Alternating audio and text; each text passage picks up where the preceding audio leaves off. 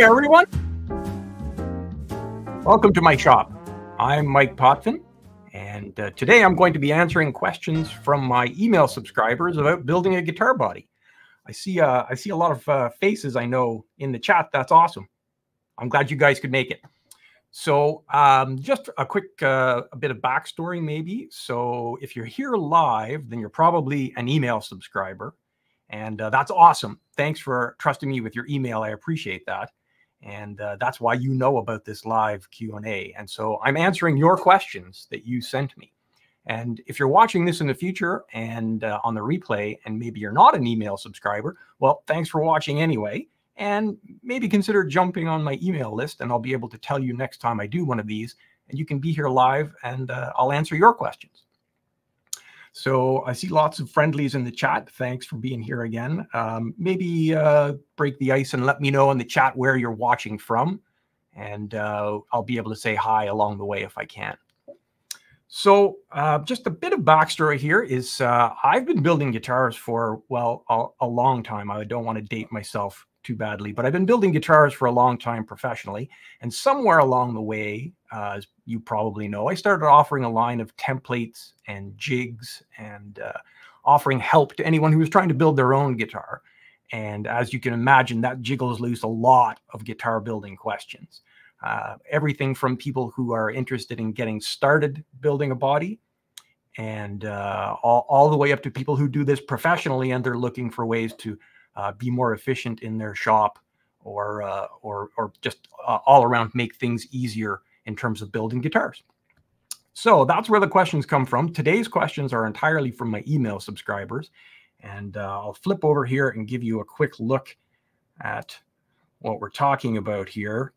So there were lots of great questions. I can put them broadly into the categories that you see on your screen here. So that's pretty much everything from getting started with templates all the way to some of the so-called scarier things like bridge placement and neck pockets. So we'll get to those later on. Hey, Gary, Salt Lake City. Awesome. So what we'll do is flip over to my next slide here and we'll get rolling. I should mention that I think if I really motor, I can get through these in about an hour or maybe an hour and 15 minutes, depending on how many questions you guys have. But I'll really try to keep the pedal to the metal so we can pack as much value in here as we can. So without any further ado, let's talk about template questions. The first one I usually get from people who've just ordered their templates are they're asking me questions about, should I seal the edges of the templates with something, or even should I seal the entire template with something? The short answer to that is I don't. I know a lot of people do. The short reason for that would be either A, you're afraid of humidity. So if you live where it's super humid, maybe you want to consider that. The other reason is people often want to try to make the edges of the template where the router bearing rides more durable. And I mean, I guess it works. The reality is I've made aluminum templates and I've seen people take chunks out of those. I don't make aluminum templates anymore, but I have on occasion in the past for some larger shops, and they'll come back sometimes because they've taken a chunk out of an aluminum template. So do what works for you. I don't. Let's leave that there. The next question I get is, Scott, thanks so much. That's very kind of you. That's cool. Sorry, I get distracted easily here by all the fun comments.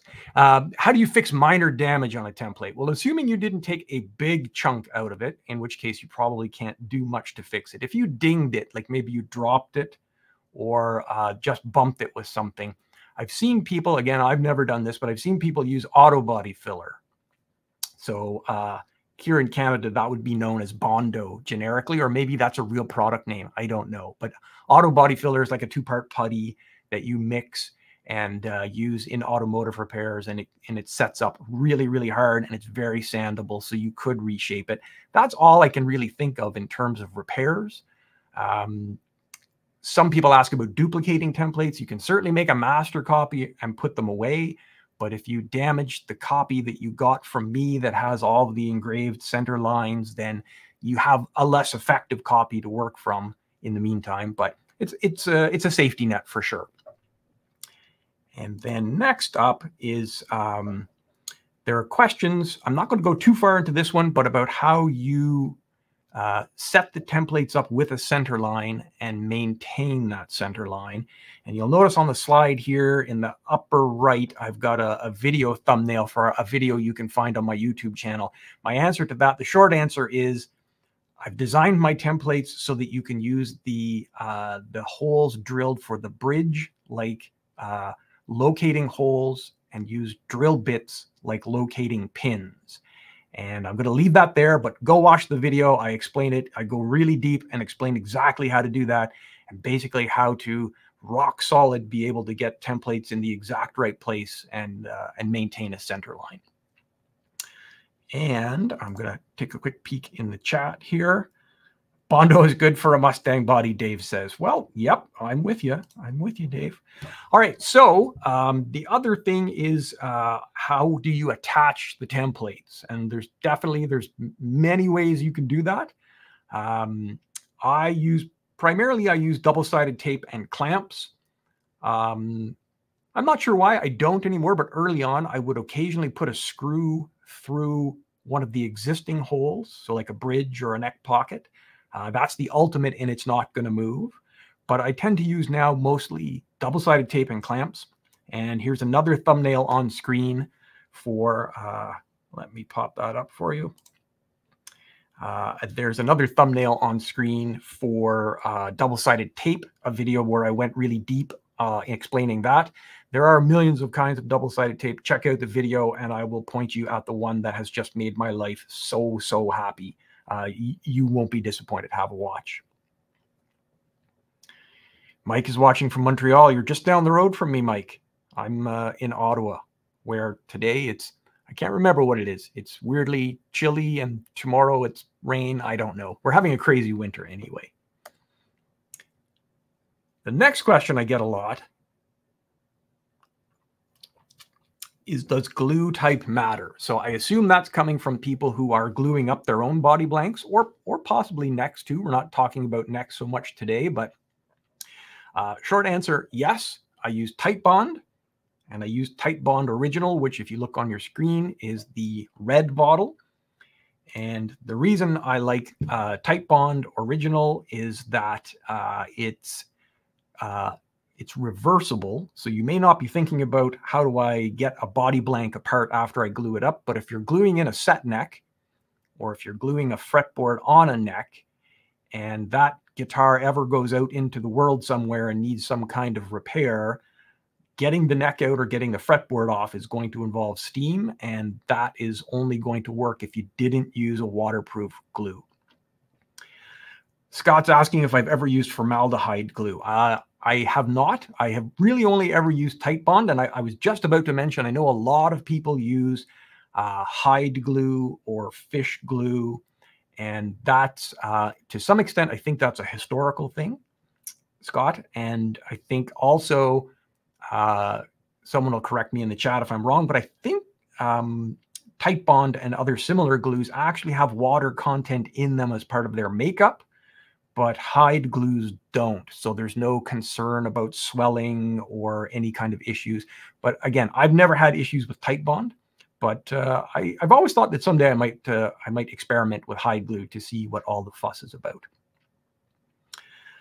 But did I hit everything there? I think I did. So let me go back here full screen so you can see them. The red bottle, Titebond Original. The other two, basically their claims to fame are I forget which one is which. One is waterproof and one is water resistant. And I have no idea what either of those means, but Titebond Original is the one I use. And I put a couple of reasons up on the screen. I've noticed that one of the other types, I think it's Titebond 3, has kind of a brownish tint to it that I don't like. And if you've ever had a problem where months after your guitar is finished and painted, you can start to see, or even worse, feel the seam in the body, that's called glue creep. The body halves or pieces have shifted, and Titebond Original is less prone to that.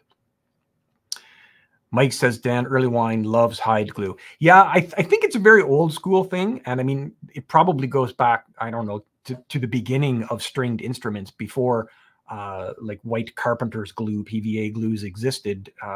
Animal glue made from animals, it was all that was available. Oh, Frank says hide glue is touchy. If not mixed right, you can have a failure. Yeah, that's the thing. I'm very much into details and things. As you get to know more about me, I love vintage guitars and vintage details, but I'm also not opposed to using modern conveniences, two-way truss rods, modern glues. I don't have a problem with mixing and matching. I go for more of a modern reliability and functionality wrapped up in a vintage appearance. That's kind of my thing. Your mileage may vary, but definitely check out Type Bond Original. So next up, I get a lot of how thick should bodies be and how deep are routs and all that good stuff. So that brings me to a point that I should point out. In the world of guitar building, there's really, there are rules, and the first rule is there are no rules. So you can make things up as you go.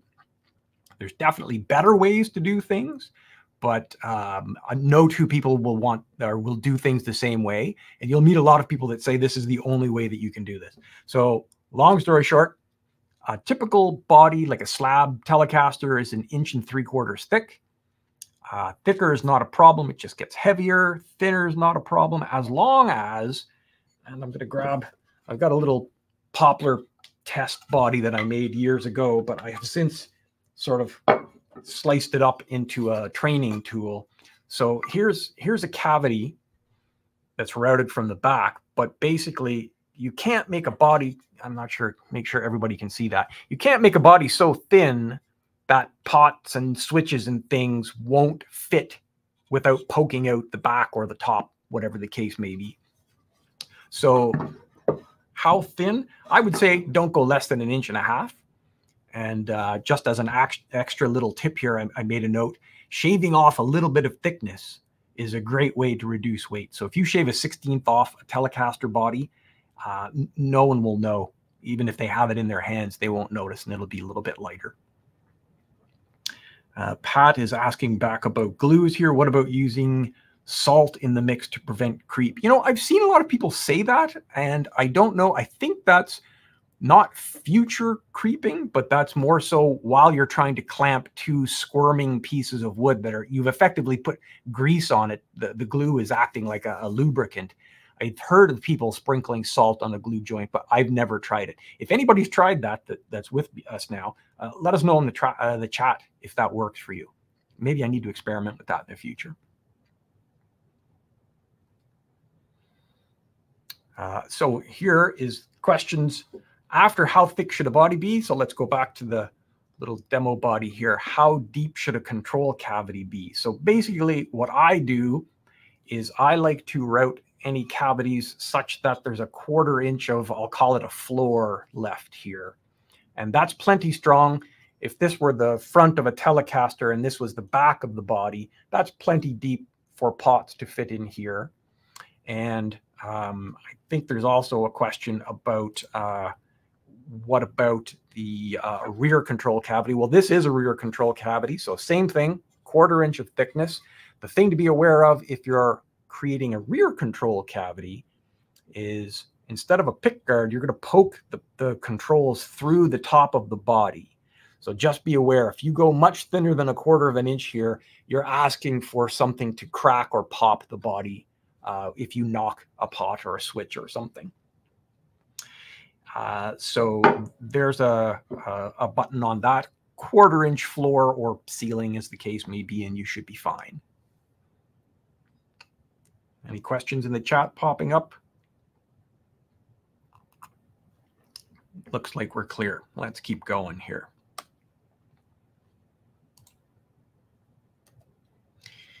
What order do I build a guitar body in? Well, so this is a personal preference thing, but there are some important things that I can point out to you.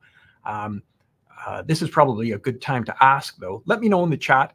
Have you made a body? Are you just gearing up to make your first body? Are you an old pro and you've made dozens of bodies? Let me know where you're at while I run through this thing quickly for you. So basically, I would use the template to trace the body shape, and then I would run it around the bandsaw or maybe a jigsaw. And you're trying to get as close to the line as you can without actually touching the line. My old shop teacher used to tell me, Mike, I don't want to see any daylight outside the line. And the reason for that, well, we'll get to that later when it comes to routing, but just get as close to the line as you possibly can. Mike's gearing up to make his first body. That's awesome, Mike. All right, so we've got the body rough cut on a bandsaw. And actually, I've had a couple of questions from people in the last few weeks about, do you bandsaw with the template in place? No, you don't.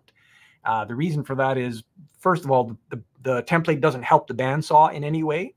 And even though you don't intend to cut inside the line, if you did accidentally, not only would you have cut your body size too small, but you will have damaged your template. So just trace it, take it off, do the bandsaw.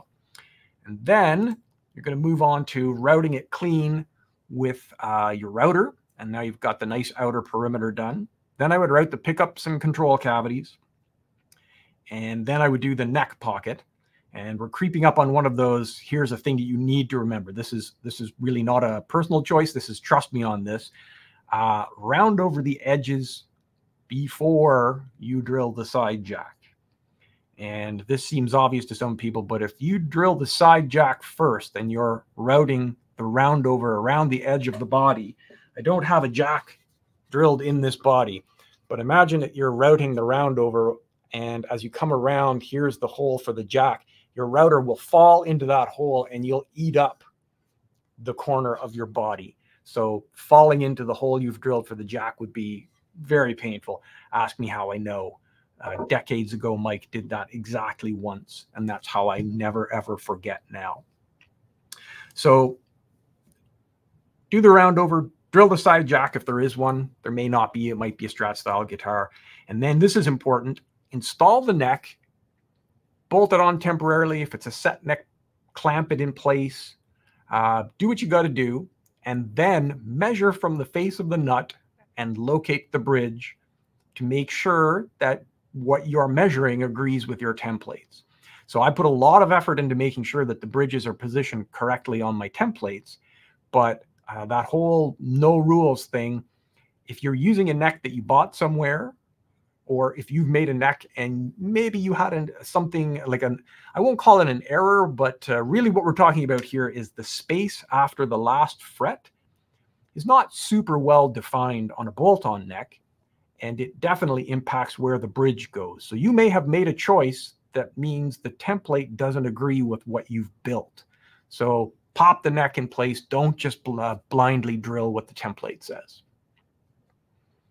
Oh, Frank says he's made that mistake before. Oh, Scott, you're asking a great question. What about climb cutting? We'll get there. You're ahead of me, but hang tight. We're going to answer that one soon. So that's basic order of building a body. Let's take a swig and move on to the next thing. Oh dear. So if you've never experienced the joy that is router tear out, basically when you're routing around the edge of your template, sometimes you will find you'll grab hold of the wood with the router and tear a chunk out of it. And let me make this bigger again here. So on the left-hand side, you can see I just grabbed this off the internet, but someone had a bad day here. They were routing and it grabbed that body and tore a chunk out of it. So let me walk you through this. This is Potvin Guitars. I showed her my masterpiece that is the drawing you see on the right. And she told me, yeah, that looks complicated. It looks complicated, but it's not. And so let me walk you through this and I'll make this as clear as I can. The masterpiece on the top, the black thing, is you looking at your router bit from above. So if you were, let me get back here. If you were holding your router in your hands and you were going to route around the body and you're looking down on it, then that's you looking at the router bit you see at the top of the screen here. And it spins clockwise when you look down on it. So on the left at the top, you see that climb cut. And I think we're answering your your question, Scott, about climb cutting. Climb cutting, well, okay. I am unfortunately known as a guy who loves to tell analogy type stories. So let me tell you a quick story here. Remember when you were a kid and you watched a cartoon with Superman and the bank robbers were getting away, and Superman would grab the back of the car and lift it, and the bad guy floors it and the wheels are spinning, but it's not going anywhere because they're not touching the ground. That's your router when you turn it on and before you bring it to touch the wood. And then, of course, there's always that great point where Superman drops the car, it hits the ground, and it launches like a rocket, and of course, crashes into the building. So that is your router when you bring it to touch the wood. It wants to act like the wheel on a car. It's turning clockwise. So if you look at this climb cut picture, your router wants to travel left to right around the outside of thing. In this case, thing is the guitar body. The thing I want you to pay attention to is notice how I colored the router bit on the left. One of the tips is red, one of the tips is green. The red tip is the wood, the one that's meeting the wood first, and it's chopping down into the wood, and that's how it's getting traction and wants to travel in the climb direction. So climb is good and bad. First of all, the thing is spinning at 20,000 RPMs. It wants to run away, so you have to hold it back. But the good thing is it's cutting down into the wood. So if you think of like if you had a piece of wood with a knife and you were whittling, you're cutting down into the wood. And so that's going to slice the wood nice and clean. And then on the way out, the green tip, still on the picture on the left that says climb, is not doing any of the work. It's just coming out freely and ejecting the bits. So that's a nice clean way to cut, but it really wants to run away on you. So you've got to be really confident in your routing skills and hanging on tight. If you look at the image on the right, where it's labeled conventional cut, we're pulling the router backwards. It's like a car trying to drive forward and you're dragging it backwards. That sounds like it would be a bad idea, but it's actually a good idea because you can control the feed rate. And controlling the feed rate is super important because if you let it run away forward, it's going to try to fly off the piece that you're routing. If you pull it backwards, it's going to shave it nice and cleanly, and you can pull it at a really nice slow pace. But, and you knew there had to be a but, right? There's a downside to everything. When you're conventional cutting, look at the red and green tips there. The red tip, as it's coming around in my little drawing, there's no wood left to cut. It's done. But the green tip is the one that met the wood first. It's doing the cutting. And you can see in this picture, it's about to explode out the top of the wood. So remember our, let me come back on screen here. Remember our whittling analogy. Climb cutting is doing this. Conventional cutting would be if you turned the knife over and you were pulling it towards you. And if you were doing that on a piece of wood, it might want to do this. And this is you ripping the fibers out of the wood. That doesn't always happen, but there are places on the body where it's more prone to happen. So if you look at the body, I've drawn a bunch of blue dots and there's red lines and green lines. The dots are where you start routing, and red is a red arrow is where you would climb cut for the best chance of not tearing out any grain. And a green arrow is where you would conventional cut for your best chance not to tear out any grain. And if you see in the top left of the guitar body there, I've drawn some yellow lines. Those are like grain lines. So those are the grain, which is sort of like the grain in wood is, think of it as like a handful of drinking straws. And they run from end to end. There may be some patterns in the grain, but essentially they run from end to end. And you're trying not to grab hold of those straws and pull them up. You're trying to just shear them off nicely. Anyway, I think I may have foolishly said I wouldn't go too far into this, but come back in the replay and watch and stare at this picture, and it'll make sense to you. Dean is asking about using a router table. Router tables are great too, Dean. So what I'm showing you here is basically how you would route with a template on top and do it entirely from the top. If you have a router table, they can be some people get a little bit nervous holding that router in their hands, and so they feel a little bit safer with a table. I prefer a table, but the thing to keep in mind is when you're using a handheld router, your hands are clamped on here. It may jump off the wood, but the bit can't get your hands. With a router table, it's entirely possible that you may jump off the bit and your hand has access to the table. Yes, Frank, routing safety is so super important. It's weird. It's scary at first, and it should be, because, I mean, it's a spinning knife that is very close to your fingers.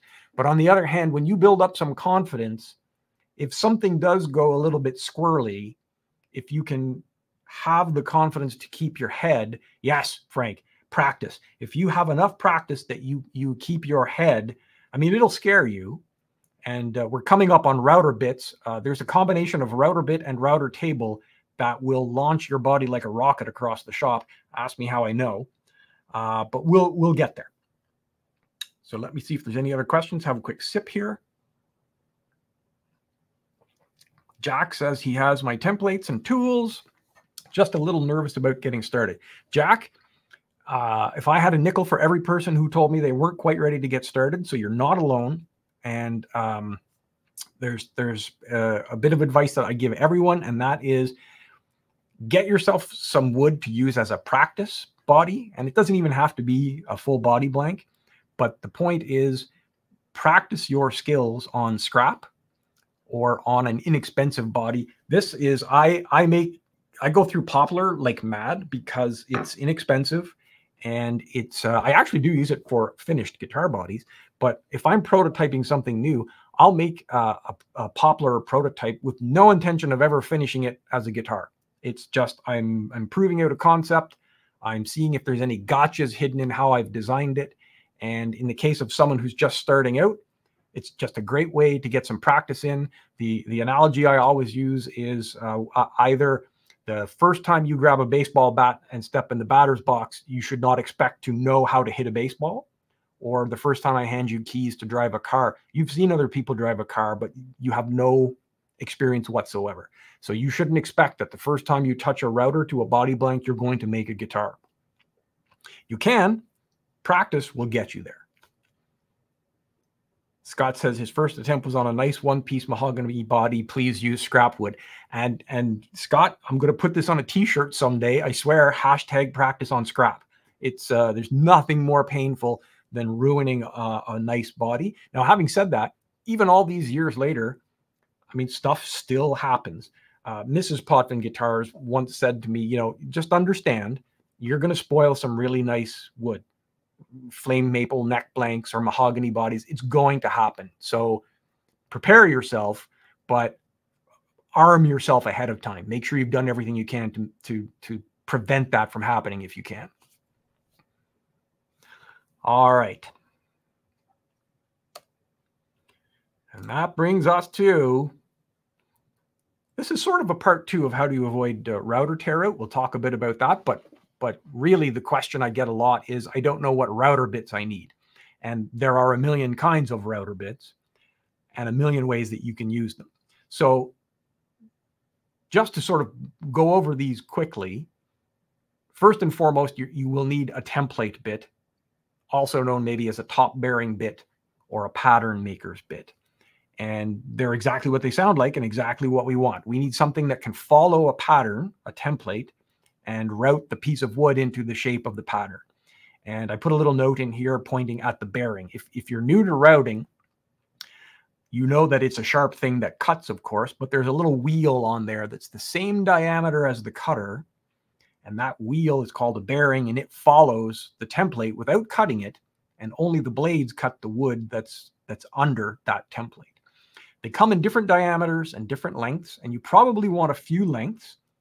I say that because you don't want to cut. If, like, for instance, if you had a 1-inch cutting length top bearing bit, you may not want to cut that full 1 inch in one go.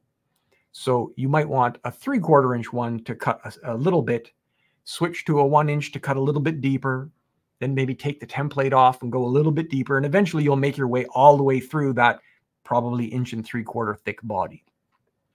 There's another kind of router bit called a flush trim bit. And they typically have the bearing on the bottom, but you'll see here in some of the pictures, sometimes they have top and bottom, so they can behave like both top or bottom bearing bits, which is handy. And these are super handy for taking the last little bit off when you flip a body over, or more commonly these days, and I'm sure I'll check, but I'm sure someone is yelling at me in the comments, you can get really long ones so that you can cut the full thickness of your body in one pass. You'll notice I have a big red "use with caution" on the screen. The reason for that is they're great. Doing the whole thing in one pass is great.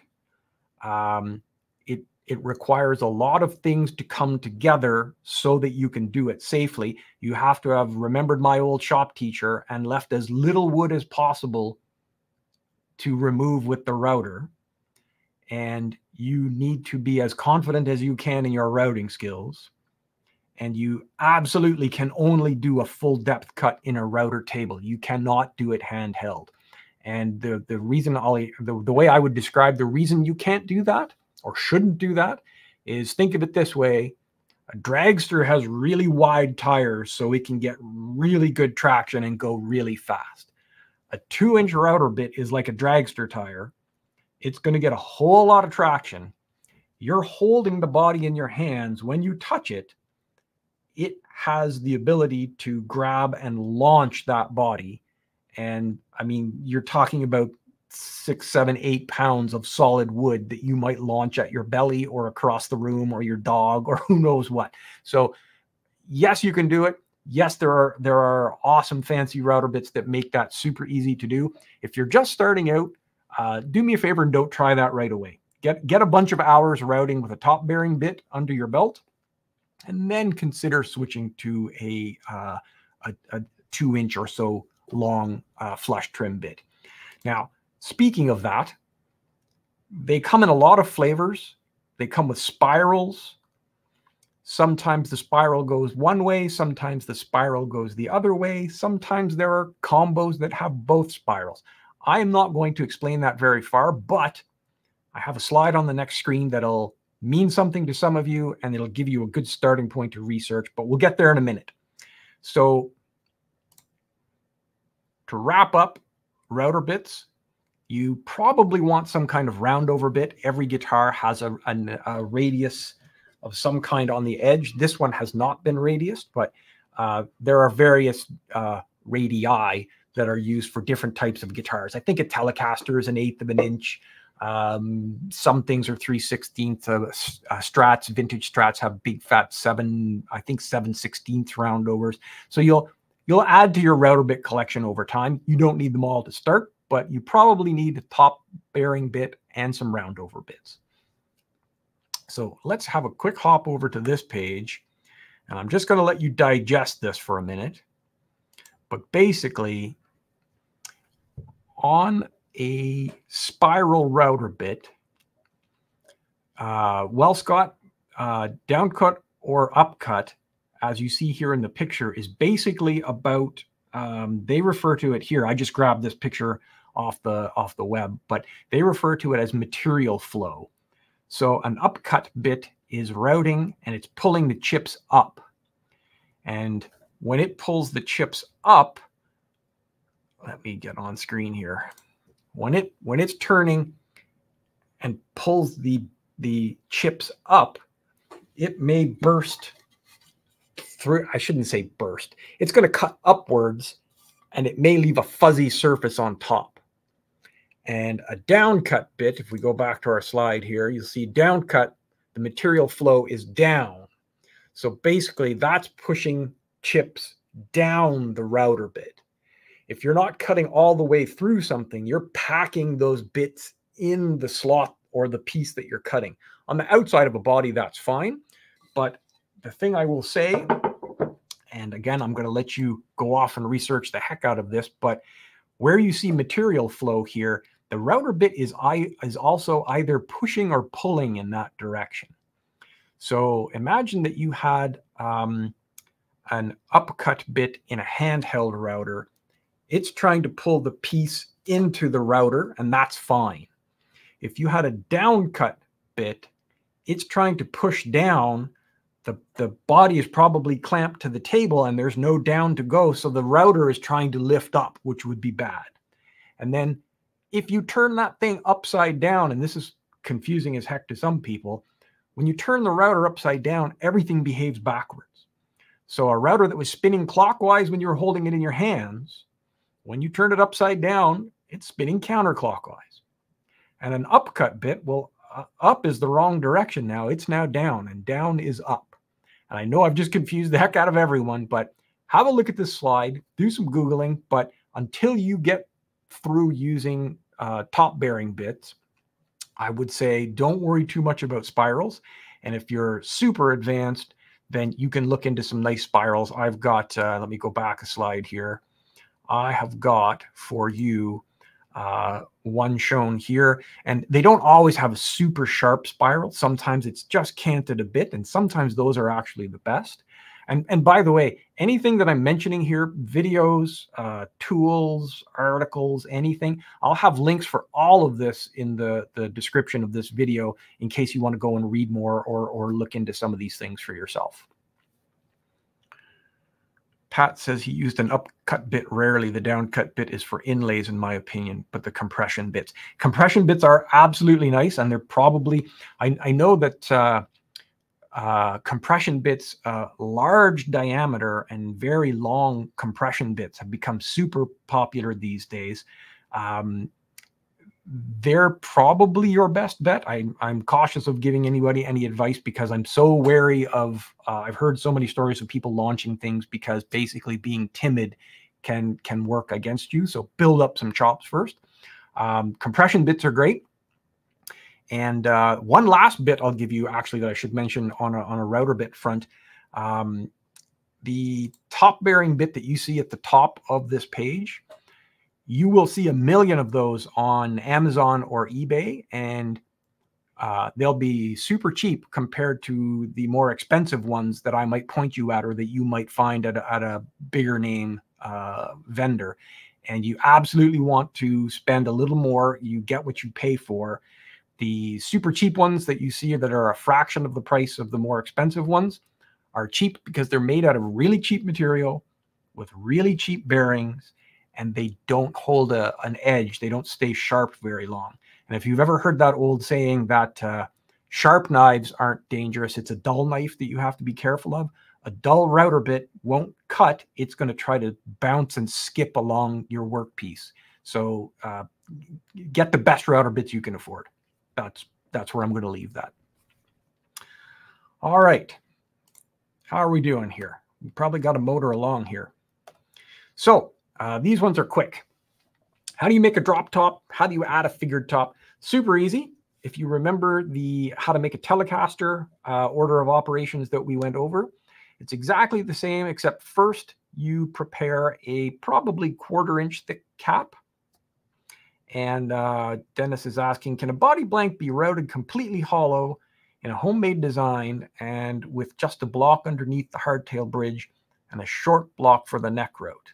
Pickups fastened to the pickguard only. Absolutely. You can absolutely do that, Dennis. I tend to leave a, you may see one coming up here. I tend to leave a block all the way from the neck pocket down to the, from the neck pocket all the way down to the bridge so that the pocket, the pickups, and the bridge are all mounted in that nice thick piece of wood. You can absolutely have pickups only suspended in the top. The thing to be aware of, and I'm by no means an expert in this area, but pickups that are suspended, the top, if the top is thin enough that it can move, that's where you might start to get some microphonic or feedback problems. Not always. A 1/4 inch top is pretty thick, but in any case, to make your drop top or a figured top with a drop top with figured wood, you would basically prepare the same body blank that you would normally would, except you need it to be about 1.5 inches thick And then you would do the same thing, probably book match a 1/4 inch thick top, and together they add up to 1 3/4 inches. And then you would just use it exactly like you would a one piece, like a single thickness, except you've got a nice sandwich of two things. The thing to keep in mind is that alignment is pretty important on them. If you've got a book match top, it's got a seam down the center of the body. And if you've made a multi-piece body blank for the back, I tend to make 2 pieces. So it has a center seam also. So you want to make sure those seams stay one exactly on top of the other. And the way I do that is I clamp them up dry and I drive a screw in all 4 corners. And then I take those screws out, apply the glue, pop it back in place. And when that top is trying to squirm all around, I drive the screws in just enough to grab the hole so it can't move. And then I clamp the heck out of it. So that is the magic of a drop top. And then the follow-up step question rather that I usually get to that is, that's awesome. What if I want to hollow that out? You can absolutely hollow those out. What I do is basically follow the same steps we just did for the drop top, except first we're going to route some chambers. On the screen here, you can see a typical chamber template that I offer. Basically, you can hog out most of the wood with a drill bit. I'm showing you a picture of a Forstner bit here. That's a type of drill bit that's a larger diameter, cuts nice clean holes. And then you can leave a little less work to route with your router. Then you glue a top on, and then again, just like it was a slab body, off you go with all the pickup routes, routing the perimeter of the body. I've got a few tips here, and one is not quite so obvious, but the Forstner bit that I'm showing you here and that I've left a link for in the description, you can sort of double duty here. If you get one that's the exact size you need for a side jack, they are the best things I've ever found to drill a nice, clean side jack. So buy one to do side jacks with, and then you can also use it to do a little hogging out of any chambers. And super important, when you hog out the chambers on the 1.5 inch thick body blank, even if it was nice and dry, there may be a tendency for it to want to curl up. It may want to start to curl up like a potato chip. So have your top prepared, and as soon as you're done routing the chambers, glue that top on right away, clamp it. And even then, the top may not be enough to overcome the body blank's attempt to curl. But if you leave it a little bit thick, you might be able to run it through a planer or a sander if you happen to have one. But for the most part, just get the cap on as fast as you can would be my suggestion. How are we doing for questions here? Sharpening has allowed me to use cheaper bits with success, Justin says. That's fair. Well, okay, so yes, cheaper white side bits are still, good quality bits. The thing to be aware of, and I guess it's not that terribly important, sharpening a bit makes them a tiny bit smaller in diameter at times, and that can be important, but I guess for our purposes, that's not super important. But like you, I've always used white side or high-end bits that hold an edge for quite a while, so it's usually not an issue.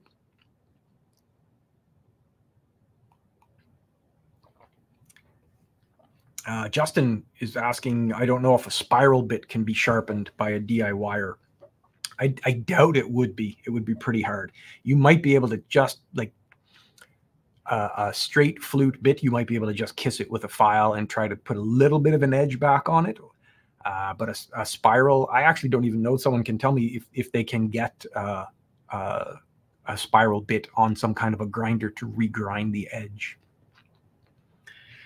Dean asks, where do you get good quality drill bits? Drill bits, I can leave you some links. If you check the description, I've left I've left a link to that Forstner bit. It is a really nice, sharp cutting. I've had good success with them. Again, these are the kinds of things that you'll find super cheap on Amazon or eBay. The giveaway is usually the more it costs, the better quality it is. That's something to be aware of. They tend to last quite a while, although I will say using a Forstner bit to drill side jacks, because you're drilling into end grain, drill bits don't love end grain, and you'll get some smoking and complaining. That particular bit you will probably buy more than one of in your lifetime for sure. What should I look for if a bit is getting dull, Scott says? A router bit, I assume you mean, Scott? I'm going to assume you mean a router bit. The classic test that you'll see old shop guys do is they'll take the edge of the bit and try and shave your fingernail, try and scrape your fingernail. And if that thing just skates across your fingernail and you can't shave any nail off, that bit is dull. I would probably say it's time to replace that bit. Make sense? Cool. All right, let's keep rolling here. Tips for carving a top. Well, I'll give you everything from crazy Wild West to the easiest thing I can think of. In my early days, would use an angle grinder.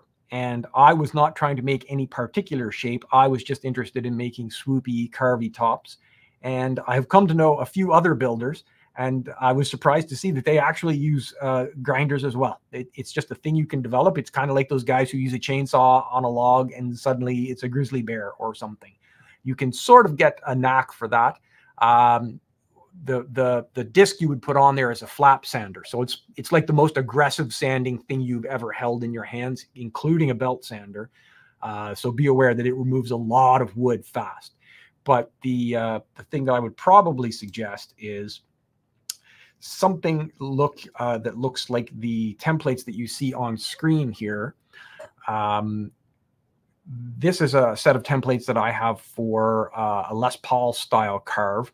And basically, you use them one at a time with your regular old top bearing bit. You'll need a shorter one because you're going to route a series of probably 1/8 inch or so steps in the top of the body. And that's just to remove most of the wood and get the shape almost there. And then you're going to use whatever you have, sander, grinder, chisels, scrapers, whatever you've got to hand to smooth out those steps and end up with a nice smooth carve in the top. And that's probably the easiest way to get there. Those kinds of templates are not available for a lot of guitar models because not many guitar models have really documented the shape of their carves so rigorously that it's easy to make a set of templates like this. So otherwise, just use anything that you have, chisels, scrapers, sanding. The thing to be aware of is if you're carving something with a different material as the top, you probably want to leave a uniform thickness all the way around so it sort of emulates binding, and that can be a little bit tricky. So hopefully that gives you some getting started tips. Here's another one I get so often that I'm going to take a swig before I start. How do I position the bridge? And the short answer, as I say here, is you need to have your neck in place, and you need to measure from the nut to the scale length. So let's just say we're working on a 25.5 inch scale guitar. You're going to measure from the face of the nut 25.5 inches, draw that line on the body, and that is what we'll call the theoretical scale length line. And I say theoretical because scale length, let me back up a second. Scale length is technically the amount of string from the face of the nut to where it crosses the bridge saddle that is free, like a skipping rope, to move. And on a thinner string, you can actually almost use the exact scale length or maybe just a hair more. But a thicker string, as it crosses the bridge, the thickness of the string impedes that skipping rope ability. So you need to push the saddle a little bit further away so that it effectively has 25.5 inches of skipping rope that can move. So all that was to say, draw the scale length line on the body. On the bridge, and I'm going to come back to the slide here. I'm just showing a typical hardtail bridge here. These saddles are probably in the middle or towards the furthest away from the neck they can be. And you would use a screwdriver to turn the adjustment screws, and you can see the springs there will push the saddles forward. So that would be towards us in the way it's pictured on the screen. And they'll push the saddles forward towards the neck. So move them all as far forward as they can go. And then position that bridge so that the high E saddle is right on the scale length line, maybe just a touch ahead of it. And that means that it's ready to intonate there. And the other 5 saddles can all be pushed back for the thicker and thicker and thicker strings till you can get them to intonate. And I won't go into how to do the intonation, but that's basically how you position your bridge. And here's one thing that I'll mention. I get this question so often, and I see it so many times in Facebook groups that it's just like smoke comes out of my ears. People will ask, let's use a Telecaster, for example. How far is a Telecaster bridge from the neck pocket? Or on a Les Paul, people will say, how far is the bridge from the bridge pickup? Oh, my pleasure, Scott. It's really so many things about guitar building. So sorry to stop in the middle of an explanation. Scott is saying that the mystery is solved on scale length and saddle position. So many of these aspects of guitar building, people are just, their minds are boggled about it because there's so much misinformation on the interwebs. Facebook groups, I can't, even after I've had coffee, I can't read through Facebook groups because I can't believe the misinformation that's out there. But once you understand this stuff, I'm a big believer in don't just memorize what I'm telling you to do. I like to try to give you the why so that if any element of the thing ever changes, maybe you're not using a hardtail bridge, maybe you're using a two-tomatic bridge. Knowing the why means you have the theory. So you still know how to do this, even though some aspect of it is different than we started with. You're so much better off than the guy who memorized where a Telecaster bridge goes.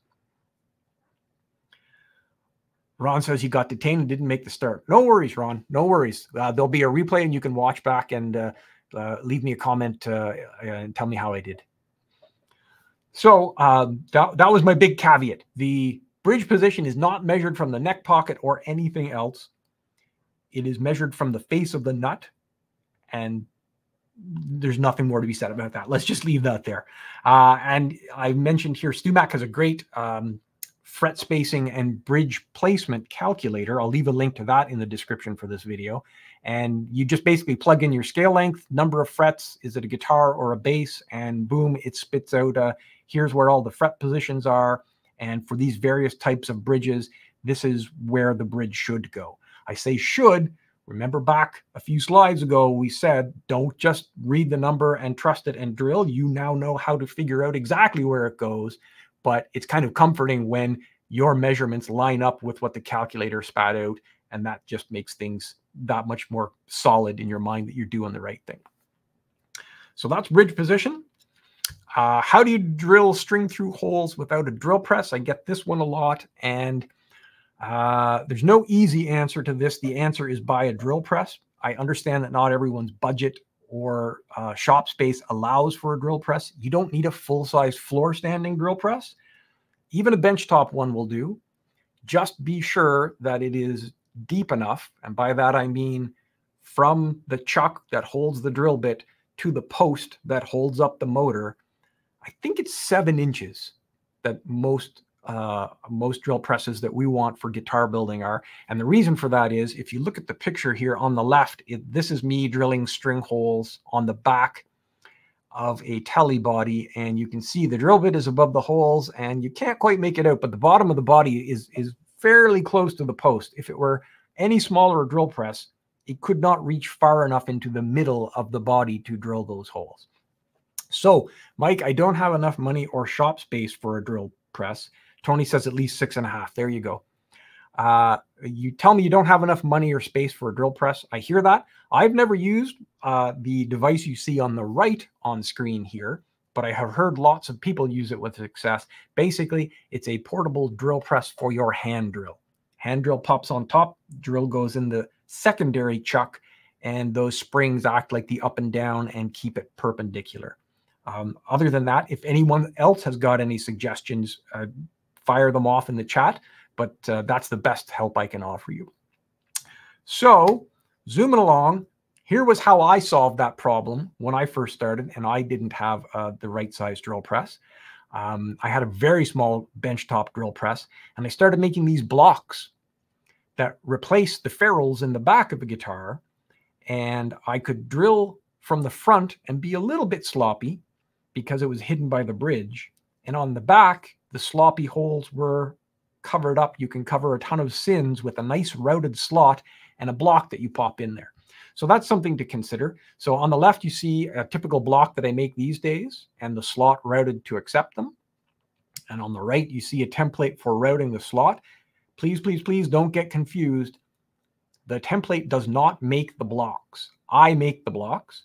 And the reason I say that I make them is because I don't want you to make them. If I made a template small enough to make that block, your hands would be so scary close to the router bit that I don't even want to think about it. So the thing in the picture that looks like it might be a block is to help you position the template to route the slot. And then you take the block that you got from me and it just pops in there. And I don't have a guitar handy that has one of my wooden blocks. Let me see if I can show this to you.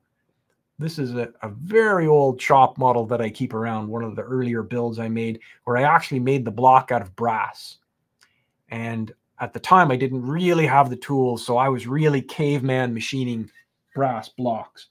And then I had a thought that if I made these things out of some fancier wood, it would really upscale my builds and add kind of a really classy touch to it. So that's what I started doing. And they're plenty strong. People worry that you might pull the strings through. That's not going to happen. So if you're not a purist that needs string ferrules on the back of your Telecaster, and in fact you want to classy up a build, have a look at the string blocks that I have. I've got links in the description again. Neck pockets. Well, let's bring this home with the most popular "how do I do this" question that I get. How tight should a neck pocket be? How do you make a set neck pocket? One of those is an easy question. A set neck pocket in general is no different than a bolt-on pocket. You need a template and you route a pocket in the body. The difference between them generally is that a set neck pocket is tighter. So in the case of a bolt-on, Leo Fender decided that he wanted his guitars to be very serviceable. So the necks are removable. You can put a different neck on, different size, different shape, what have you. If you break it, you can swap it. You don't have to steam a neck out. Yay. When you paint your body, you don't paint the entire neck pocket, but you do need a little bit of paint in the pocket to hide the edges. So that adds a little bit of thickness. And your neck probably has some finish on it as well. So that adds a little bit of thickness. So all that's a long-winded way of saying a bolt-on neck, when you are holding the raw wood in your hands that you've just finished routing, has a much looser fit. I know some people like to make them super snug, but you'll also find there are a lot of people who find out the hard way that after you paint them and you try to force that neck in that pocket, you're going to crack your paint job or chip it. So it's a little bit looser. When it comes to a set neck, we're gluing the neck in raw wood to raw wood. And for that, we want a proper woodworking joint, which is a little bit tighter. The one thing I'll say there to wrap that up is you'll see a lot of people on the internet, and I've done this myself. You make your neck, you make your body with the neck pocket, you press the neck in, and then you proudly grab the neck and lift the body up to show people how snug your neck pocket is. That's great. I've done it myself. But the reality is that that's too tight for a neck joint. You need room for glue.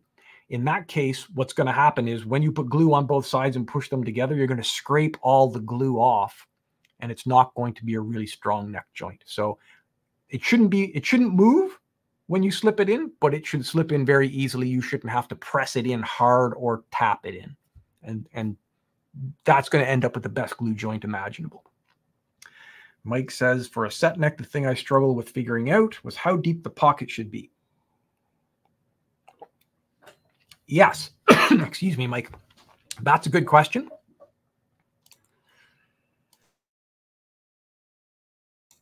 So, excuse me.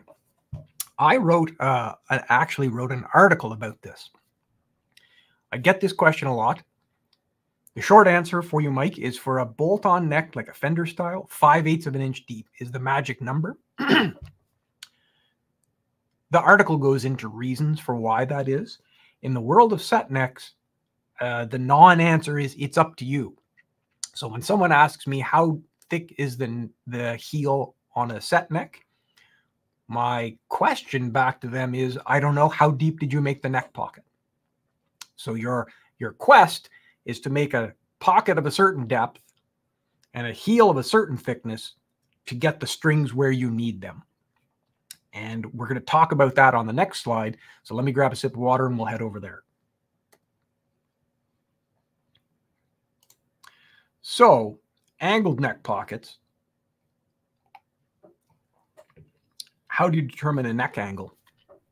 So the bridge height is what drives the neck angle. I won't go too far into this, but let me just show you some quick show and tell. Here's the TV yellow double cut again. This is a Fender style bridge. And I'll try and show you profile wise. It's very low. It's maybe 3/8 of an inch tall. So it's quite short, like it's close to the body. So no neck angle, meaning the neck is parallel to the body. The strings come across and they meet the bridge saddles at a comfortable height so that the strings are not laying on the frets, and we can adjust them up and down and life is good. No neck angle. The flip side of that is a sort of Gibson-y style tune-o-matic bridge where it's much taller. It's higher off the body. It's probably double the height of the other one, maybe 3/4 of an inch. And if we had no neck angle there, the strings would slam into the bridge halfway up its height. I'm trying to show you here. About halfway up the height, and we wouldn't be able to play to get over the saddles. And if we cranked the saddles down, there's just no good way to do it. So the answer is angle the neck and the strings and shoot the strings up at a higher angle so they meet the bridge where we want it to. That's why you need a neck angle. So to achieve that, getting the strings up higher off the bridge or off the deck of the body, there's 3 things you can do. You can angle the neck pocket, you can angle the heel on the neck, or you could recess the bridge into the body. So let's work backwards. If we go back to our picture here, if you look at the left-hand picture of the nice quilty body, I found this on the interwebs. It's a tune-o-matic style bridge, but what they've done is they've routed a slot so that the bridge can sink into the body, and now it's the same height as our super low profile Fender style bridge. So now you don't need a neck angle.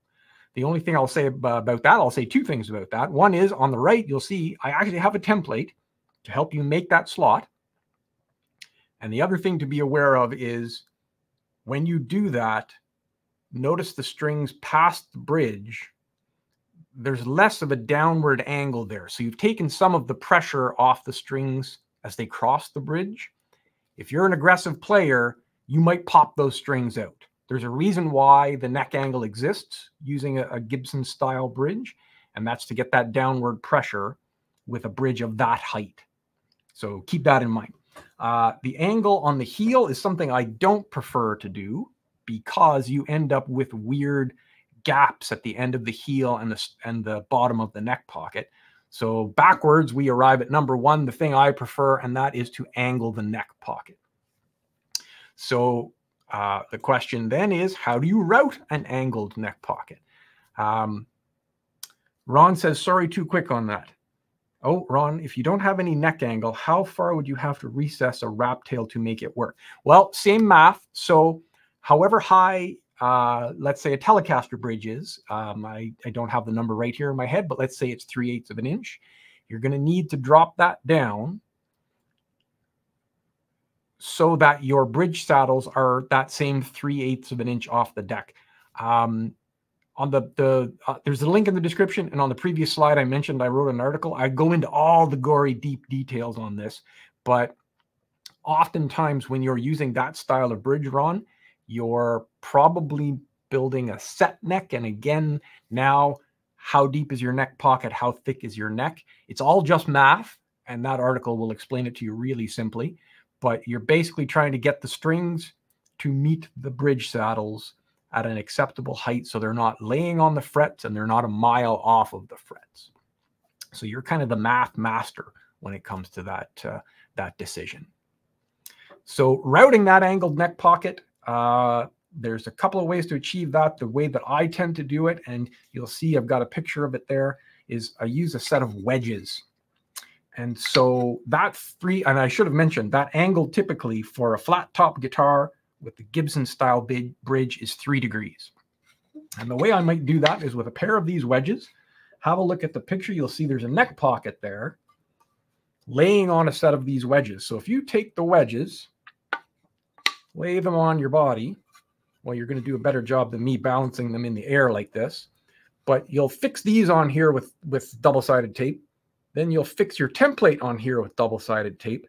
And now you're routing a nice 3-degree angle in the neck pocket.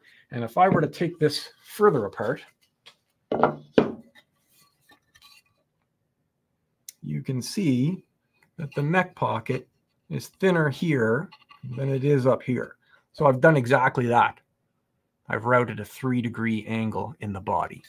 So that's how I would route an angled neck pocket. Now, depending on, I should flip over here, depending on the body shape, sometimes it's not easy to get one of the wedges where the treble side cutaway is. In that case, you can always put the template down first and then put the wedges on top, and now you've got like 2 little ski ramps on the template.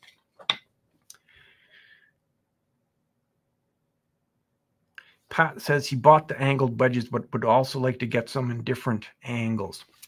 Well, so there is a 3-degree already, Pat. And I should mention the 3 degrees.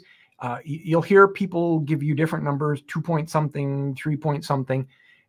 You can play with that. You just have to be really sure that your math is good and that they work out for you. But Ron, get in touch and let me know what you need, and we'll see how we can work that out. And then the last thing I'll say here is how do you carve, or how do you route an angled neck pocket on a carved top? The easy answer is you route it before you carve the top, and that way it's still flat and you can get a flat template to sit on it. If you don't have that luxury, if you've already carved it because you weren't sure of the order of operations, or maybe you bought a carved top body, then at that point you're left pretty much with building a jig that has a 3-degree ramp in it that is suspended above your body so that your router can ride on that ramp and reach through it and route the pocket in the body. Maybe we should do a jigs talk sometime about all the cool things you can build for your shop. All right, so we're rolling along here. That's what I have for today. That pretty much covers all the questions. Let me just have a quick look at the chat here. Scale length position. Struggled figuring out how deep a neck pocket should be. Yep. It's mind-boggling at first, and then you sit down and draw it out with some math. That's another great idea, is always draw things out. Scott, yes. So you've hit on a thing there. This confuses a lot of people. So the neck angle specifically on a Les Paul is not 3 degrees, but it is 3 degrees. If we drew the triangle that is the strings and the bridge on a flat top guitar, like this one that I just showed you, the 3-degree angle on a Les Paul is still 3 degrees off the deck of the body. What you can't always see on a Les Paul, let me flip to full screen here. On a Les Paul, the bridge area of the body is much thicker than it is down here at the neck pocket end. That is called the pickup plane. It's the angle, the plane that the pickups sit in. And that angle on a Les Paul is about 1.5 degrees. It's 1.4 something, 1.5 degrees. So 1.5 degrees of angle here means if we need a 3-degree neck angle, we need 3 more degrees, 3 plus 1.5, 4.5. So you'll see that these wedges that I have come in 2 flavors, either these 3-degree versions or a kit that has 2 sets of wedges, 1.5 and 4.5. There you go. Is the end of the pocket angled? Dean? C. Dean. I'm not sure what you're asking me, but let me show you up real close here. This thick end of the pocket and this thin end of the pocket, however deep they are, they produce a 3-degree angle, and it's 3 degrees as measured from this flat top. Pat says a jigs talk would be fantastic. I am known, just so you know, I am known amongst my fellow builders. One of them once called me Mr. Fancy Jigs. I have a rule in my shop. If I'm working on something and it doesn't end well, I ruin a piece of wood, or I can't do something reliably, I get so frustrated that I grind everything to a halt and I devise a thing, a jig, a fixture, something to make that process repeatable and fun. And if I can't come up with a way to do it, then I just don't do that thing anymore. Life is too short to be frustrated by building guitars. It should be fun. So I've come up with all sorts of jigs and things to make things repeatable, accurate, and fun. Yes, Scott, you would route the pickups at 1.5 degrees as well. You'll notice that Les Paul pickup rings are actually, they come in bridge and neck versions. One is thicker than the other, but the pickup rings are actually angled too to help produce some angle. All right. Well, I'm going to say we covered all the questions. I don't see any more questions. Let me just have a quick chat. Let's check on the chat here. Looks like we're good.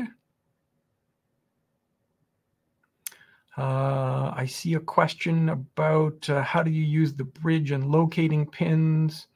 How do you do the bridge placement with a Goto 5?